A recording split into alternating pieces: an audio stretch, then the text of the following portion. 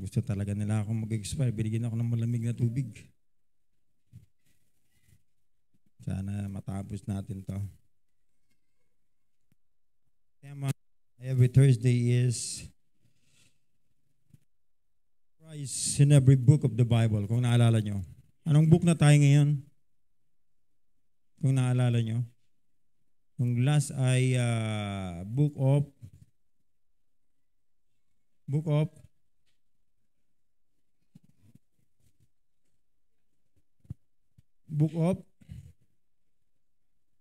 wala kinalimutan niya na kagad nila. Ha? Pinag-ahalo nyo kasi yung Sunday school saka yung Thursday eh. Huwag niyo paghaluin. So, every Sunday, meron tayong synopsis of every book. No? Nasa na tayo every Sunday. The last time, natapos na natin si Ezra. This coming Sunday will be Nehemiah na tayo. Pero nalate tayo mag-start ng Christ in every book of the Bible. Kaya anong huli natin na pag-uusapan last Thursday? Hindi mag-preach pa ako ng last Thursday? Hindi? Preach ako. Wala talaga. Wala nakakaalala. Ha? Judges. Tama ka, Leggy. Ibig sabihin ngayon ay book of Ngayon. Ruth na. Yun. Kasi pag kinanta mo yan, Joshua, Judges, Ruth, di ba? So, Ruth na tayo ngayon. So, hahanapin natin ang Panginoong Jesucristo in the book of Ruth. Christ in the book of Ruth. Amen. Alright, basahin natin. In Ruth chapter 2.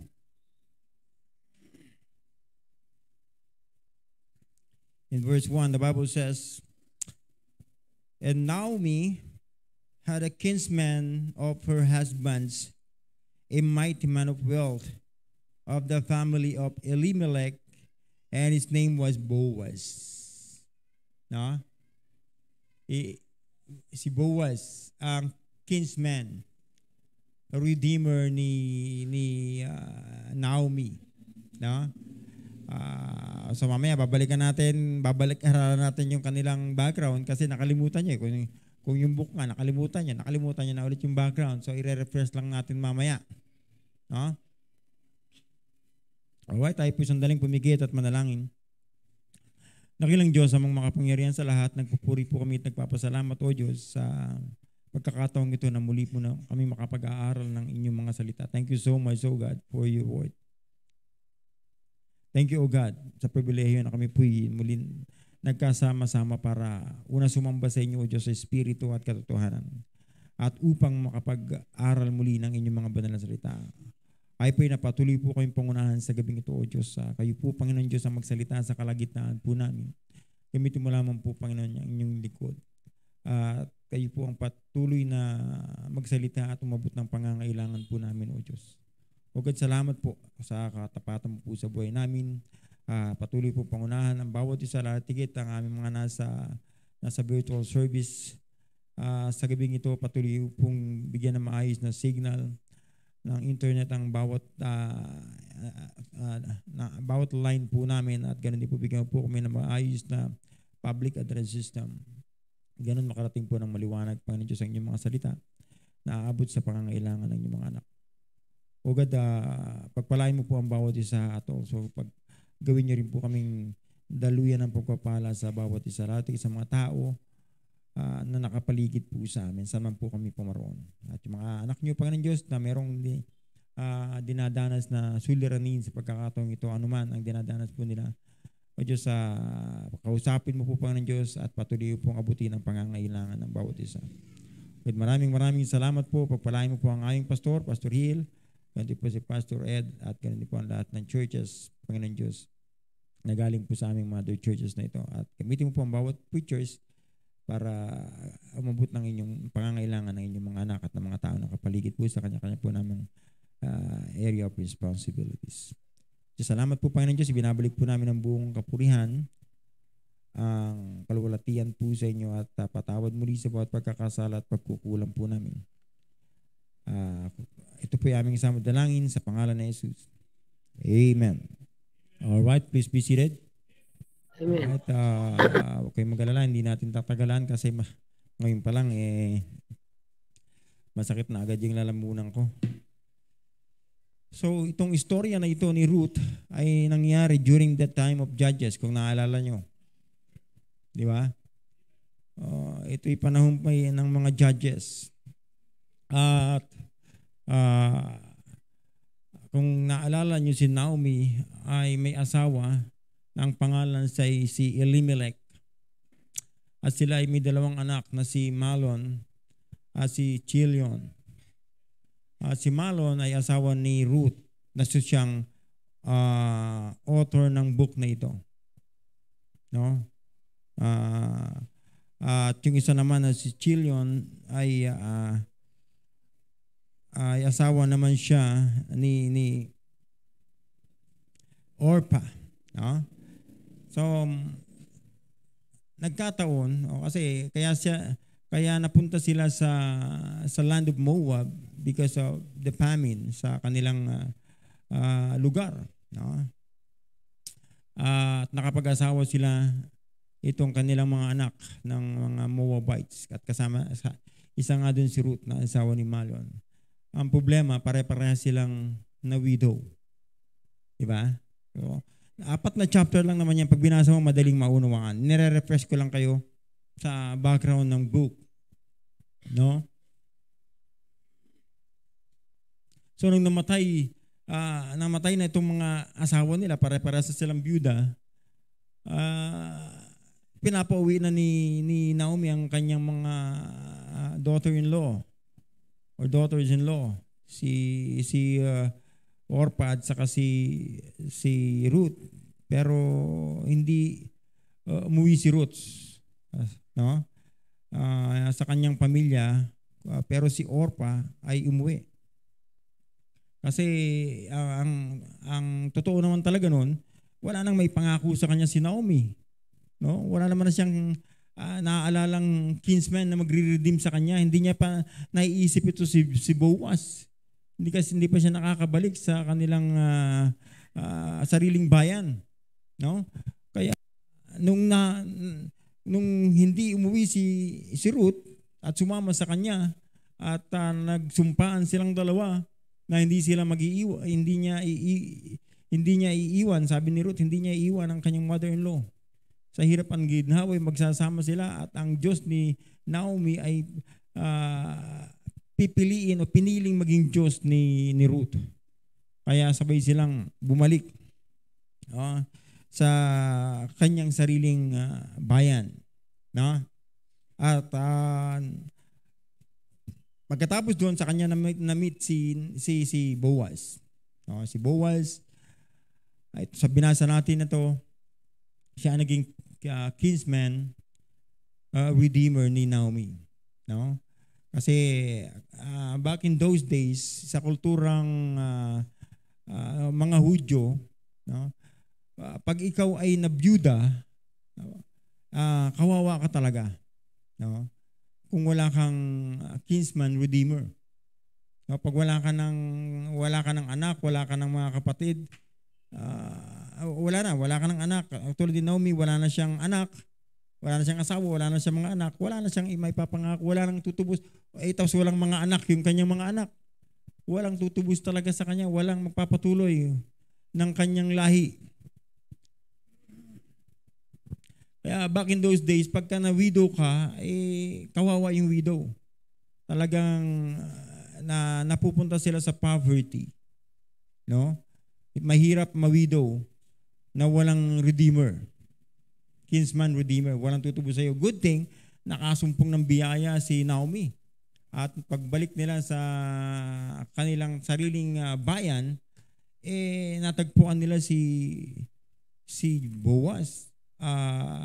Bagamat hindi siya yung pinakamalapit na kamag-anak ni Naomi, pero siya ang naging kinsman redeemer ni Naomi. At napangasawa niya si Ruth at nagkaanak sila, yung anak ni Ruth na si Obed, naging tatay ni Jesse. And then si Jesse, alam niyo naman na tatay din ni David. No? Kaya pagka pinag-aralan mo yung lineage na yan ay mula kay Boaz na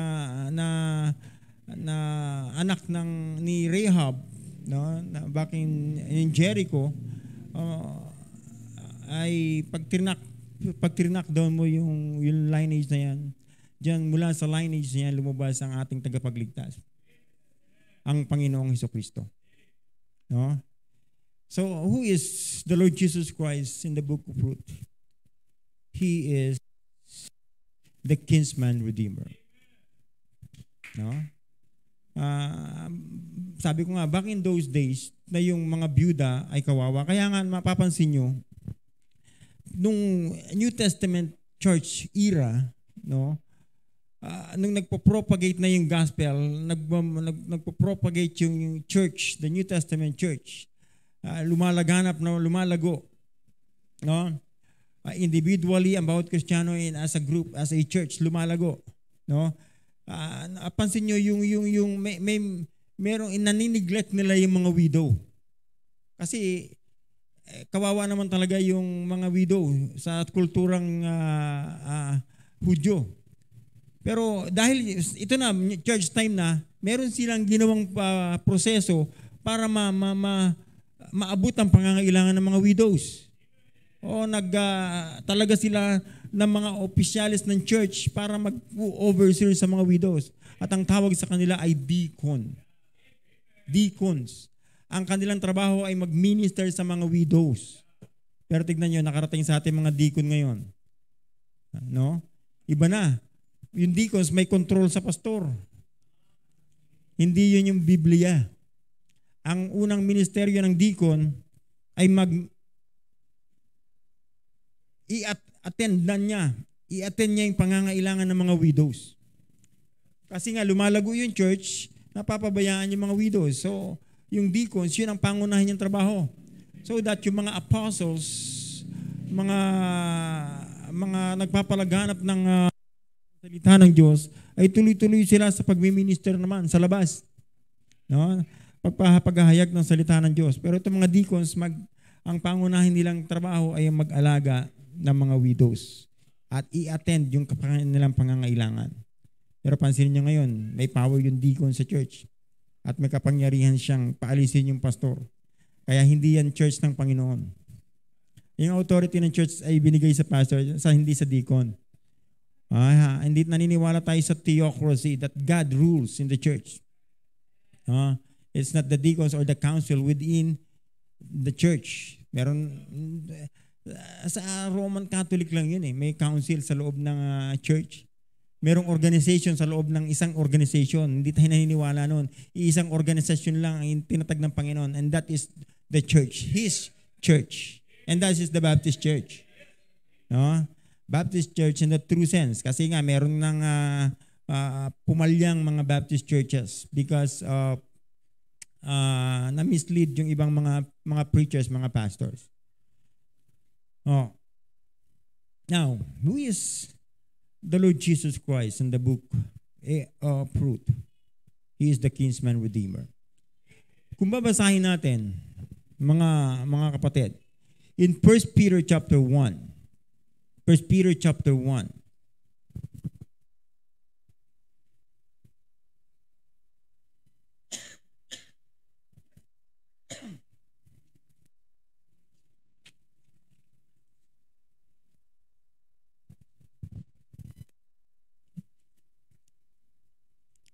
First Peter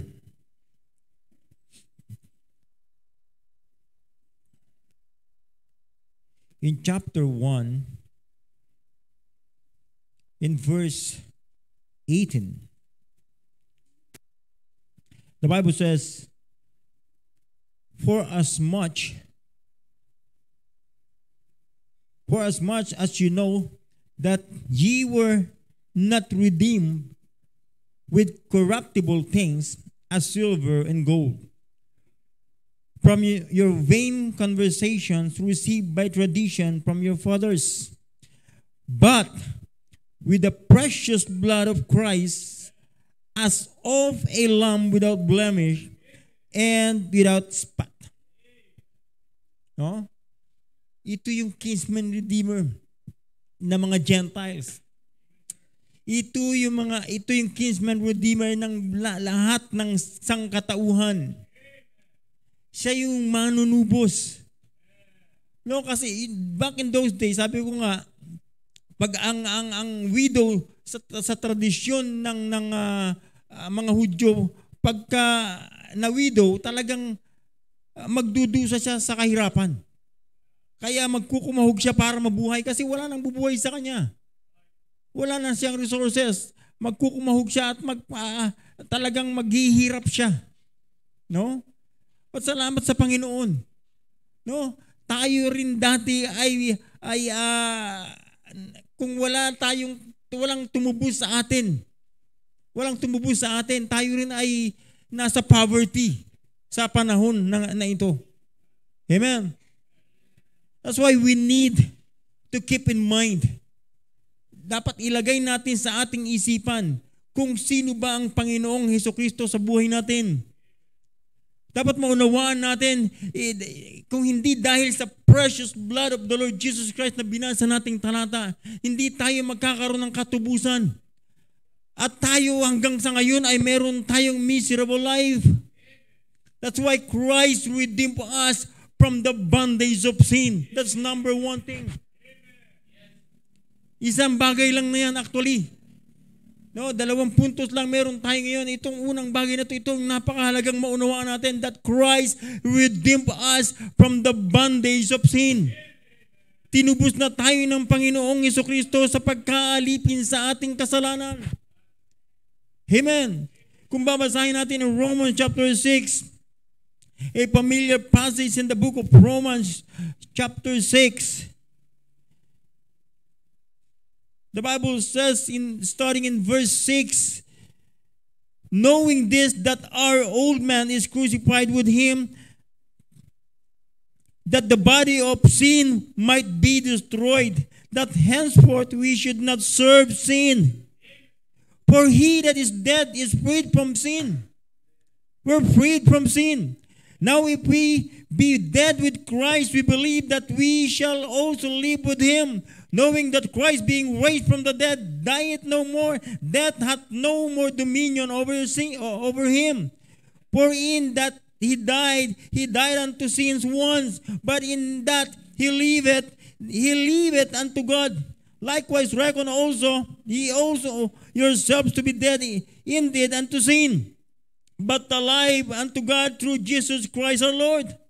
Let not sin therefore reign in your mortal body, that ye should obey it in the lust thereof. Neither yield ye our members as instruments of unrighteousness unto sin, but yield yourselves unto God, as those that are alive from the dead, and your members as instruments of righteousness unto God. For sin shall not have dominion over you, for ye are not under the law, under grace. Sabi niya sa verse 15, then shall we sin because we are not under the law, but under grace? God forbid. Know ye not that to whom ye yield your servants to obey, his servants are ye are to whom ye obey, whether of sin unto death or of obedience unto righteousness. But God be thanked that ye were the servants of sin, but ye have obeyed from the heart that form of doctrine, from that form of doctrine was delivered. Being then made free from sin, ye became the servant of righteousness. alam mo, kahit hindi mo ipaliwanag, di ba, maliwanag kung saan tayo itinubos ng Panginoong Jesucristo sa kasalanan. Dati, kaya tayo mabilis gumawa ng kasalanan dahil tayo ay makasalanan. There is none righteous, no, not one. There is none that seeketh good, no, not one. For all have sinned and come short of the glory of God. Amen. Kaya napakadali na lang natin gumawa ng kasalanan. Kaya tayo ay punong-puno ng pride. Kaya tayo ay lustful. Kaya nagmamanifest yung lust of the eye, yung lust of the flesh. Why? Because we are bondage of sin. Amen. Dati-rati bondage naman talaga tayo ng alak. Dati-rati bondage naman talaga tayo ni pasing. Dati-rati bondage naman tayo ng sugal. Dati-rati bondage tayo ng sigarilyo. Dati-rati bondage tayo ng shabu. Dati-rati bondage tayo ng ML na yan. Ng TikTok na yan yung iba sa inyo. Hanggang ngayon, bondage kayo. Hanggang ngayon, bondage kayo ng teleserye na yan. Ngayon, bondage ka ng kasinungalingan. Bondage tayo ng sobrang selos. Bondage tayo ng katamaran. Bondage tayo ng galit. Bondage tayo ng bitterness. Bondage tayo ng pagmamahal sa pera. Bondage tayo ng pagnanakaw. Bondage tayo ng pagkainggit. Bondage tayo ng mga bagay na nasa sanglibutan. But thanks be to God that we have a Redeemer. And He is no other than the Lord Jesus Christ. Amen. That's why the Apostle Paul said in 1 Corinthians chapter 6 and verse 20, you can turn your Bible if you would. The Bible says in 1 Corinthians chapter 6 and verse 20, for ye are bought with a price. Therefore glorify God in your body and in your spirit which are God's. Tinubos na tayo ng Panginoong Jesucristo sa ating kasalanan. Amen. Kaya kung tinubos na tayo ng Panginoon sa kasalanan, hindi na tayo dapat alipin ng kasalanan. Pag-aari na tayo ni Kristo ngayon. Nung araw, uso yun sa kulturang during the Old Testament. No, pwede kang bumili ng iyong slaves ng alipin. At pag binili ka bilang slaves, ibig sabihin, alipin ka talaga yan hambang ikaw ay nabubuhay. Maliban na lang na ikaw ay i-release o pakawalan. Pero kaya ka binili yan, gusto kang gawing alipin.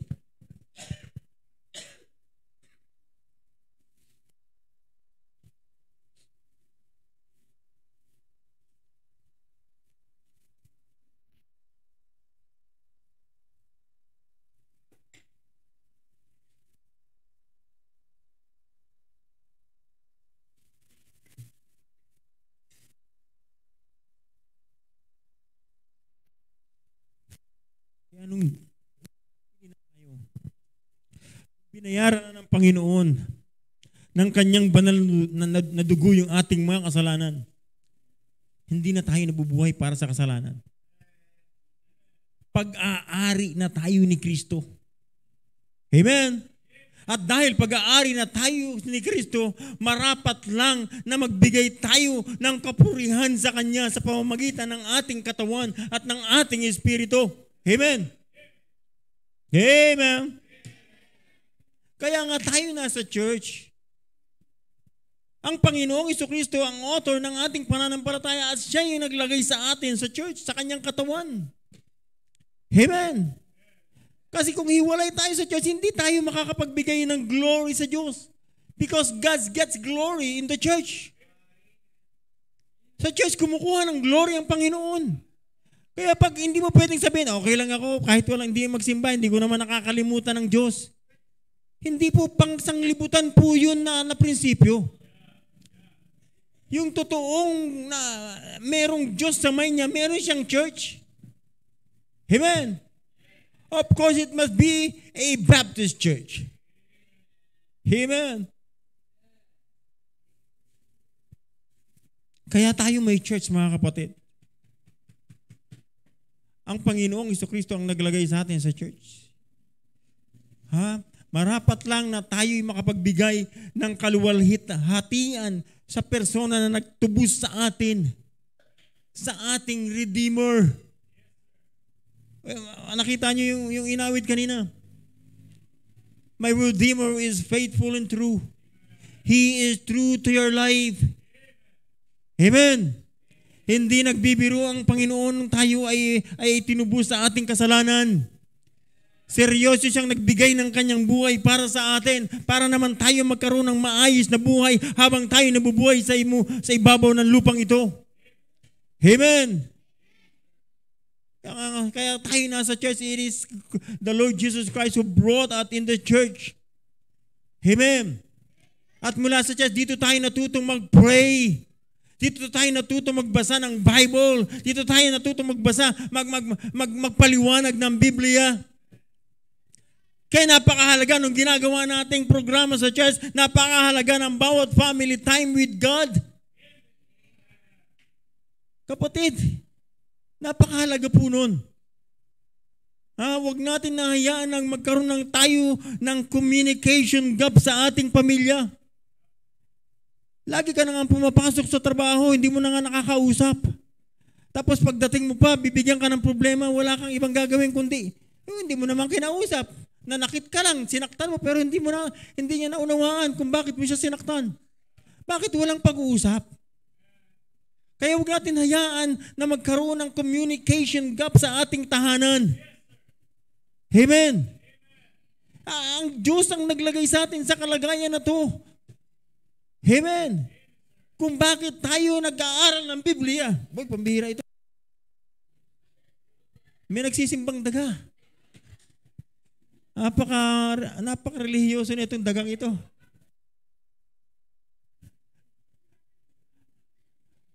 Makikirampo. Salbahing daga yun.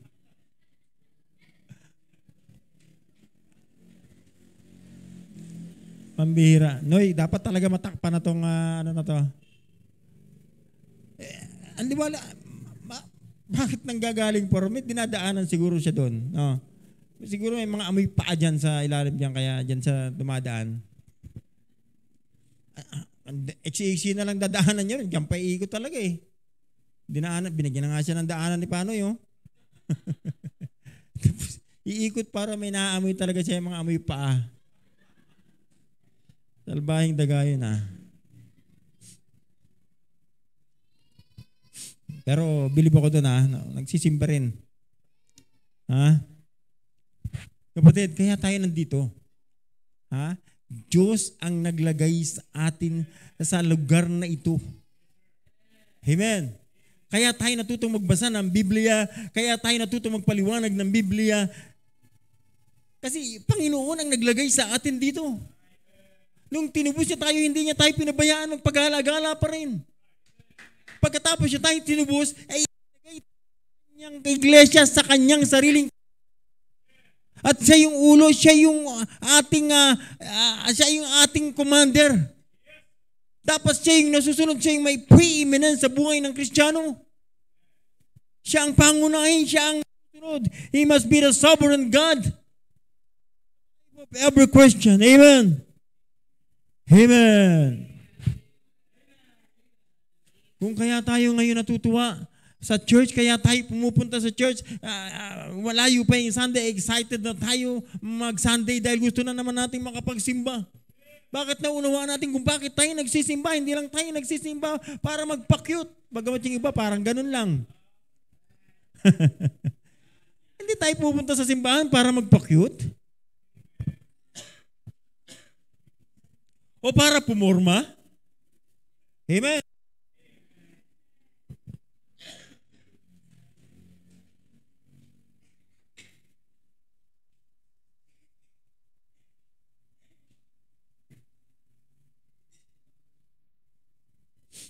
Hindi kaya tayo pumupunta sa church na unawaan natin kung bakit tayo nasa church.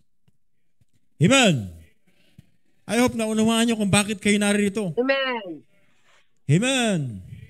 I hope na unawaan nyo kung bakit kayo nandyan sa Google Meet. I hope na unawaan nyo kung bakit kayo nandyan sa Facebook Live. Hindi kayo na nanonood lang. Kayo ay kabahagi ng church. Amen. Amen. Kaya wag tanggalin mo kung meron ka mang kaisipan, manonood ako sa church. Hindi. Kabahagi ka ng pananambahan sa gabing ito. Amen. Amen. Ang Diyos ang naglagay sa iyo sa church na ito. Dapat maunawaan po natin. Hindi lang tayo iniligtas ng Panginoon, hindi lang tayo iniredeem ng Panginoon at pinabayaan, kundi niredeem tayo at inilagay tayo sa isang iglesia kung saan titibay tayo sa ating pananampalataya, lalago at tayo magiging daluyan ng pagpapala sa mga tao. Amen. Kaya nga nagkaroon tayo ng burden para mag-soul winning. Amen. Masaya tayo na alam natin bawat kaluluwa, isang kaluluwa lang ang mailapit natin sa Panginoon ay ang buong kalangitan ay nagkakatuwaan. Amen. Amen. It is God na naglagay sa atin ng burden na yan. Yan yung heartbeat ng ating Panginoon. Kung nakakaramdam tayo ng burden sa mga kaluluwa, it's because of the Lord Jesus Christ. Doon tayo tinubos ng Panginoon eh. Sa pagkaalipin sa kasalanan. Amen. Kaya nga by all means, pagkatapos nating maakay ang isang kaluluwa, ipapollow up natin yan at tinatawag natin siyang disciple natin to. Disciple ko to. Kaya mo siya bibisitahin, kaya mo siya iba-Bible study kasi merong makatulad mo. Merong isang tao na nilapit mo sa Panginoon at gusto mo balang araw maging katulad mo rin siya. Amen. Inilalapit natin sila sa Panginoon kung paano tayong tinubos ng Panginoon. Ipapakita natin sa kanila kung paano sila itinubos ng Panginoon at isinama sa ating iglesia. Sa iglesia na itinatag ng Panginoong Jesucristo. Amen. Kaya tayo nagtuturo ng disiplina sa ating mga anak. Parents. Amen. Amen. Because it is a command from God. Yan ay kinuman sa atin ng Panginoon kung paano natin tuturuan, paano natin ititrain, paano natin didisiplinahin ang ating mga anak. And all of the things is for the glory of God. Lahat ng ating ginagawa sa church ay para sa kapurihan at kaluwalhatian ng Panginoon. Huwag na tayong magpaalipin pa uli sa kasalanan. Amen. Kung tayo ay meron ng tagapagligtas, kung sigurado mo naman ikaw ay na-redeem na. Ibig sabihin, hindi ka na dapat alipin ng kasalanan, kaya huwag ka na magpaalipin sa dati mong mga bisyo, kapatid. Kung dati ka pang manunugal, I hope hindi ka na manunugal ngayon. Dati kang manginginom, I hope hindi ka na manginginom ngayon. Kung dati kang adik, I hope hindi ka na adik ngayon. Maliban na lang dyan sa ML at TikTok na yun talaga. Maraming mga Kristiyano, kapatid, sa lahat ng bahagi ng buhay natin, tinubos na tayo ng Panginoon. Sinalibrate tayo ng Panginoon. Nung nag-preach ang Panginoon sa sanglibutan, at maraming sumampalataya na bautismuhan. In fact, mula pa yan sa kapanahonan ni John the Baptist. Yung mga disciple ni John the Baptist naging disciple ng Panginoong Jesucristo at nung mga disciples na ito, inorganize niya as a church.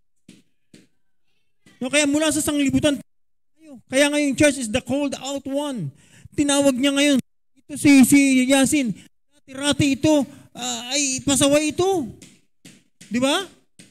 Dati-rati pasaway, pero tinawag ng Panginoon, inihiwalay ng Panginoon. Fight for the master's shoes. Hindi naman dati rin na Yasin eh. Dati pa short pants lang to sa labas ng bahay eh. Dati ligaw lang to dati eh. Hanggang ngayon eh. Ay, hindi na. Hindi na. Tapos tinawag niya rin isang pasaway. Inihiwalay. Inilagay sa church. Para saan? Para gumawa glory ang Diyos sa kanila. Tinawag din yung isang yun na makulit na yun. Yan, si Aaron. Mula sa sanglibutan tinawag, inihiwalay, at yan yung church na tinawag na ng Panginoon. Amen. Diyan tayo ni-redeem, diyan tayo tinubos ng Panginoon sa sanglibutan. Kaya wala nang panahon na babalik ka doon, tapos mamaya, babalik ka na naman dito, babalik ka doon sa sanglibutan, babalik ka na naman dito. Di ba pinahirapan mo lang yung sarili mo, di ba? Oh. Yes, amen. Nahilo ka? Hindi ganun. Minsan ka nang tinubos at minsan yun at magpakailanman. Alam mo kung nangyayari pag hindi tayo sumunod sa Panginoon sa unang pagtawag sa atin? Ha? Alam mo mangyayari? Naalala niyo yung panahon na tinawag ng Panginoon si Jonah? Naalala niyo? Naalala niyo ba? Parang hindi ko kayo, parang wala akong kausap. Kayo, naalala niyo? Walang naalala si Jumong. Si Jonah ay tinawag na backsliding prophets. Papakilala ko sa iyo, Jumong, ha? Tinawag ng Diyos si Jonah, Jonah, arise and go to Nineveh and preach the word of God. Bakit? Sabi, ang nasa mind ng Diyos, merong 120,000 doon na makikinig sa iyo, 100,000 people na makikinig sa iyo at maliligtas, sasampalataya sa akin at maliligtas. Pero anong ginawa ni Jonah? Pero hindi siya pumunta roon. Papunta siya roon sa Tarshish. Papalayo sa kalooban ng Panginoon. Ano nangyari? Nung hindi siya sumunod sa Panginoon, ayun. Ha? Hindi kinain kasi kung kinain na siya, wala na yun. Pag kinain siya, patay na. Pag kinain ka, patay ka sigurado. Hindi siya kinain. Ha? Ang ginawa ng isda, nilunok siya, binuka ng isda yung kanyang bibig at doon siya itinapon. Ibig sabihin, tinapon siya at sinalo siya ng isda. Hindi siya kinain. Nilunok lang siya, nandun siya sa loob ng tiyan ng malaking isda. Ha? Nandun siya, nakaramdam siya ng kadiliman, ng mabaho. Imagine niyo naman yung loob ng tiyan ng isda, napakalangsa. Madilim. At dahil nung nakaranas na siya ng pakapigatian sa loob ng tiyan ng malaking isda, ay nanalangin na siya, Panginoon, susunod na po ako sa iyo. Gusto na, minsan, yung pa ang gusto natin. Minsan, ng mga Kristiyano ngayon, ang idolo nila, si Prophet Jonah. Kaya yung kanilang pangalan ng anak, Jonah eh. Biruin mo, inidolo pa si Jonah sa pagiging backslider. Gusto mo pang pahirapan yung sarili mo? I hope somebody can testify. I could testify. Ha? Nung ako'y tinawag ng Panginoon pa, nung naligtas ako, inilagay ako sa church, alam ko na yung kalooban ng Diyos, pero hindi ko pa sinunod yung kalooban ng Diyos. Ano nangyari? Nagkawindang-windang yung buhay ko. Not until nung nakabalik ako sa kalooban ng Panginoon. At tuloy-tuloy na sumunod sa Panginoon. At ngayon, nandito na ako kasama nyo. If not, hanggang ngayon siguro, masalimuot pa rin ang aking buhay. Masalimuot ang buhay ng aking mga anak. Pero salamat sa Panginoon. Because of conviction. Ganito yun. Susunod ka na. Nilagay ng Panginoon, gawin mo lang yung responsibility mo, gawin mo lang yung pinapagawa sa iyo ng Panginoon, at diyan kukuha ng glory ang Diyos. Diyan sa inyo. Dito sa atin, kukuha ng glory ang Diyos. Amen. Kaya hindi tayo pwedeng hiwalay sa church. Walang perfect church. Bakit? Kasi yung church ay kalipunan, grupo ng mga taong makasalanan. Kaya nga nilagay tayo sa church, pare-parehas tayong makasalanan. Kaya kung meron ka nakikitang mga kasalanan, nagagawang kasalanan niya, kasi yan ay bunga ng pagiging makasalanan natin. Pero sa church na ito, pinagtitibay tayo na tayo mula sa sanglibutan ay tinubos na tayo ng Panginoon at inilagay na tayo sa church para makakuha ng glory sa atin ng Diyos. Amen. Kaya huwag tayong backslide pa. It's time to grow. Sundan natin yung momentum of growth na yan. Huwag ka na mag-isip ngayon ng, na-offend kasi po ako, pastor. Grabe naman kasi ginawa sa akin. Pastor. Anong grabe? Ginawa mo na ba yung responsibility mo? Kanina nag-usap lang kami ng mga full-time. Dalawang bagay lang pinaalala ko sa kanila. Ano yung una? Organize yourself. Kasi yung inilagay, yung church na itinatag ng Panginoong Kristo ay organize. Hindi ito disorganized, organize ito. Ha? At naglagay siya dyan ng pastor, naglagay siya ng mga instrumento niya para magpatuloy yung ministry ang iniwan niya sa church. Amen. And what is the second thing? Huh? The highest sense of responsibility. Ilagay lang nila sa mind, sabi ko, ilagay lang nila sa mind yung kanilang sense, mataas na sense of responsibility kasi meron na silang kanya-kanyang responsibilities. Gagawin lang nila ng buong kalakasan nila, buong kaisipan nila, buong buhay nila. Since nagbusuko na rin lang naman sila ng buhay sa Panginoon. Amen. Ganun din naman tayo. Amen. Hindi man tayo full time, pero nilagay tayo ng Diyos sa church na ito. Merong purpose ang Panginoon kung bakit tayo nito. Gustong kumuha ng Diyos ng glory mula sa iyo. Gustong kumuha ng Diyos ng glory mula sa pamilya mo. Amen. Amen.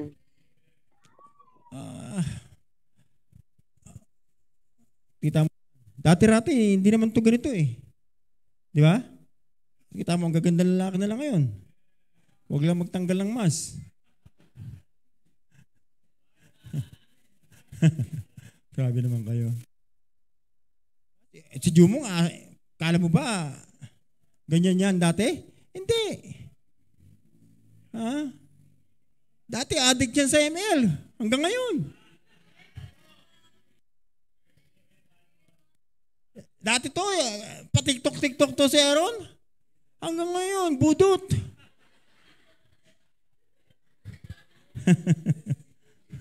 Totoo ba yun? Ko, nagbubudot ka daw? Ha? Nagbubudot ka? Hindi makasagot. Totoo. Ay, nito. Siyempre, anong ginagawa ng ama? Pahagayahin ng anak. Ay, yung tatay nagbubudot, anong gagawin ng anak? Manonood? Paano ba magbudot? Sige, turo sa amin para may minsan dyan, para magbudot. Hindi ko alam yun eh. Ang alam ko lang ano eh. Anong tawag ginagawa ka? TikTok eh. Pero budot, paano yun? Sige nga, sample nga. Ngayon pinapagbudot ka, ayaw mo. Kapatid, kasama yan. Ha? Kasama yan sa pagtubos sa atin ng Panginoon. Ha? Huwag ka nang babalik doon sa budot. Nakita mo nagbubunot-bunot yung tatay mo, tay. Masama pala yan, kasalanan pala yan eh. No? Tama na yan. Tama na yan, kabubunot mo na yan. TikTok naman, laos na yan eh. Di ba, Faye?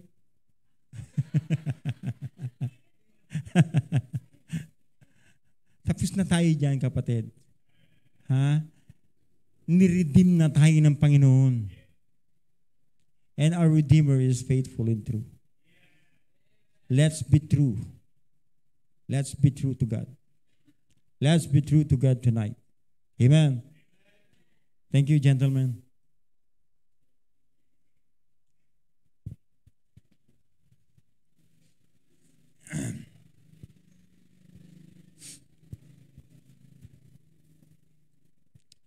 So, ngayon tayo tinubos na ng Panginoon sa pagkaalipin sa kasalanan. The second question is, ano na lang dapat natin gawin? Ano ang dapat nating gawin? Ngayon, yayamang tayo tinubos na sa pagkaalipin sa kasalanan. Ha? Hebrews chapter 9.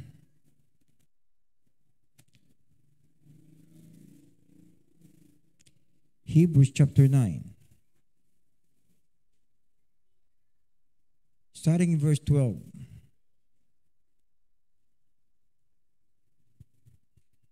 The Bible says,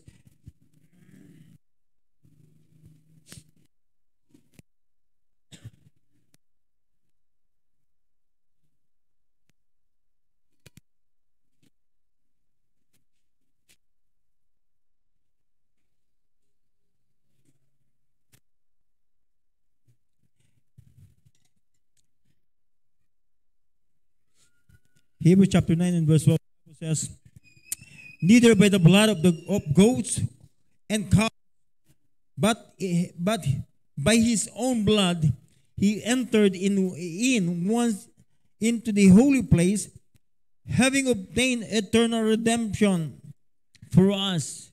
For if the blood of bulls and of goats and the ashes of an heifer, sprinkling the unclean, sanctified to the purifying of the flesh, how much more shall the blood of Christ, who through the eternal Spirit offered himself without spot to God, purge your conscience from the dead works, serve the living God.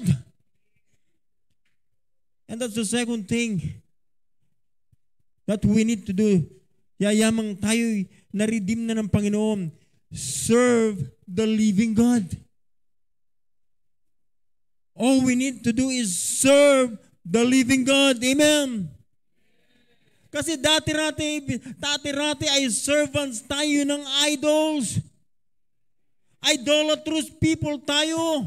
Amen. Marami tayong Diyos-Diyosan sa buhay natin before. Marami tayong bagay na inuuna bukod sa Diyos. Kaya nga tayo idolatrous. Meron tayong idol. Meron tayong inuuna at hindi yun ang Diyos. That's why the Apostle Paul said in 1 Thessalonians chapter 1, 1 Thessalonians chapter 1, in verse 9, the Bible says, for they themselves show of us what manner of entering in we had unto you, and how ye turned to God from idols to serve the living God, the living and true God. Amen. Kung yung mga Thessalonians ay natutong maglingkod sa totoo at buhay ng Diyos, there's no reason for us Christians in Caloocan, Christian church in Caloocan, there's no reason for us not to serve the true and living God. Amen. Walang dahilan para hindi pa tayo maglingkod sa Panginoon. Yayamang tinubos na tayo ng Panginoon. At inilagay tayo sa kanyang iglesia. Amen. Let's serve Him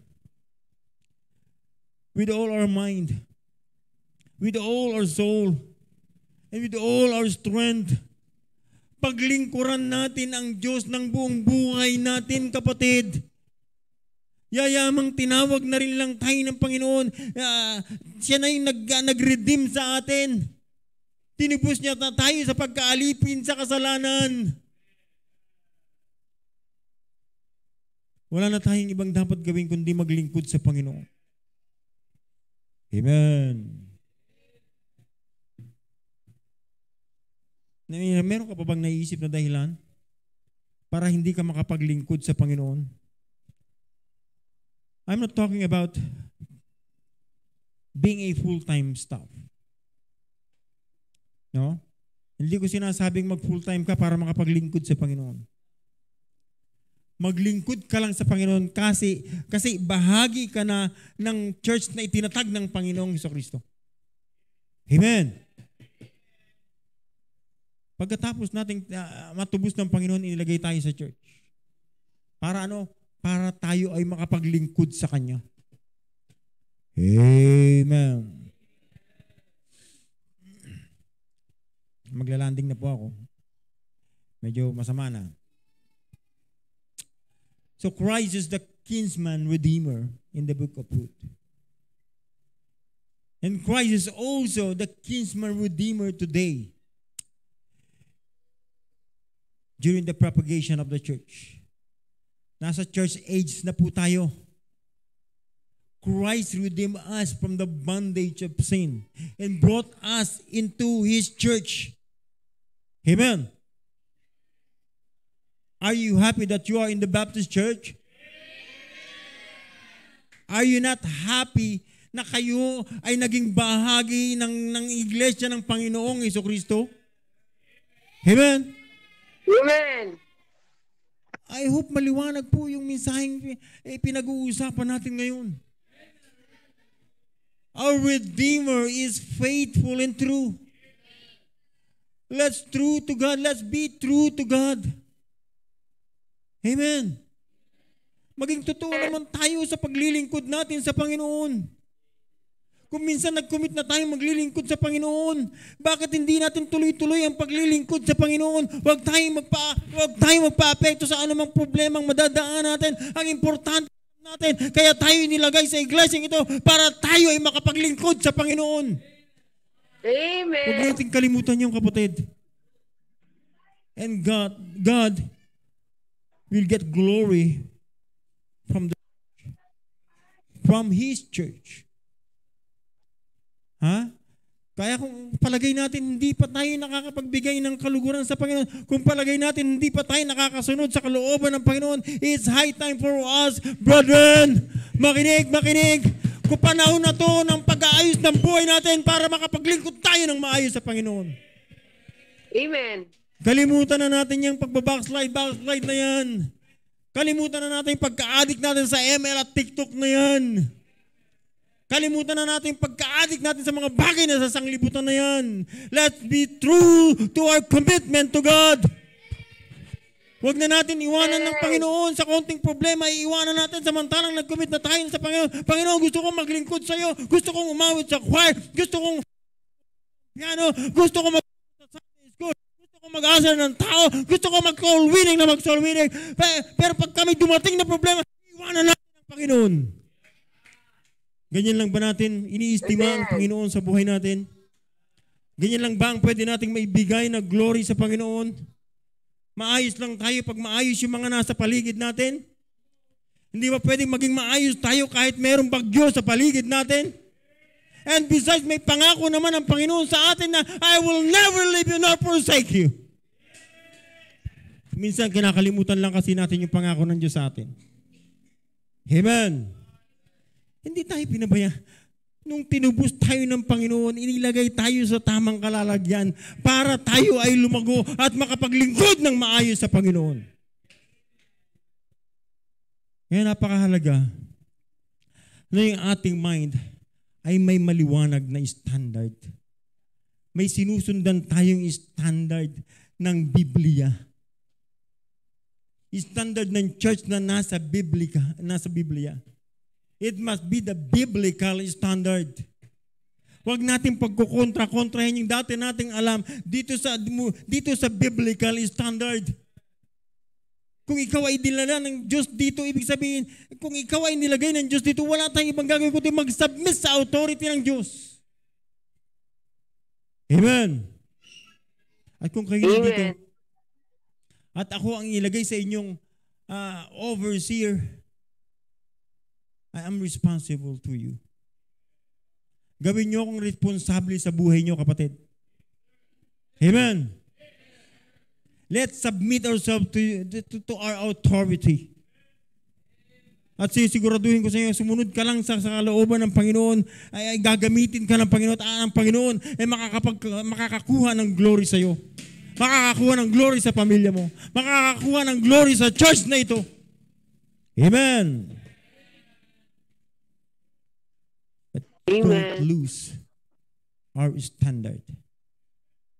Never. Huwag natin nahayaan malose natin yung standard. Yamang nilagay ka na ng Panginoon dito, sundan na natin yung standard na tinuturo ng Biblia. Huwag na natin kontrahin, kapatid. Amen.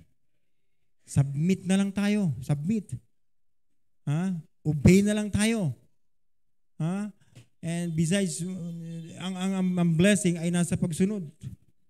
You want to be blessed? Amen? Gusto natin pagpalain tayo ng Diyos. Amen? Amen. Then obey God. Serve Him today before it's too late. Kaya yan ang challenge ko po sa atin. No? Serve Him for the rest of your life. Since naunawaan mo naman na meron ka ng kinsman redeemer. He redeemed you and me from the bondage of sin. And He brought us in the church, sa kanyang church na itinatag, at ang gusto mangyari ng Panginoon, paglingkuran natin siya for the rest of our lives. Amen. Amen. Maglingkuran natin ng Panginoon habang may panahon pa tayo. My question is, do you really have a redeemer?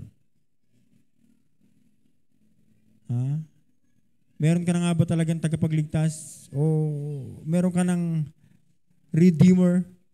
Meron na ba talagang tumubos sa iyo sa pagkaalipin sa kasalanan? Sasabihin mo sa sarili mo, yes, meron. And that's the Lord Jesus Christ. So are you truly redeemed? Yes, you do. Sabi mo, yes, I do, Pastor. Sigurado ko, tinubos na ako ng Panginoon sa pagkaalipin sa kasalanan. Kung kaya ako dumanas ng problema ng mga salimuot na buhay ngayon dahil hindi ako sumunod sa Panginoon sa matagal na panahon ng aking buhay. Aminin lang natin yun.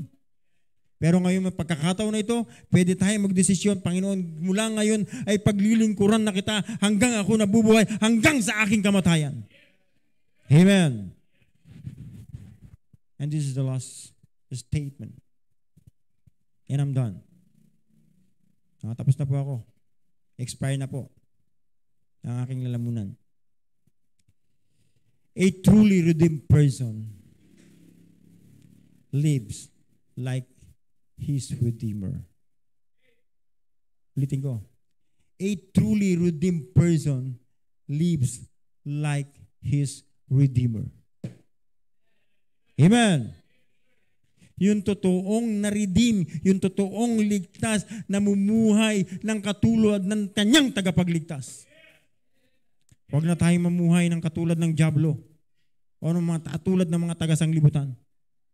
It's high time for us to live like our Savior, to live like our Redeemer. Amen. I hope the message is clear. Amen. Is the message is clear, Jumong? Amen. Our Redeemer is faithful and true. My Redeemer is faithful and true. Everything I said He will do. Yun. Kung ano sinabi ng Panginoon, gagawin niya. Because He is faithful and true. Our Redeemer is faithful and true. Amen. I hope the message is clear. Tayo pong lahat ay tumayo at tayo po'y manalangin.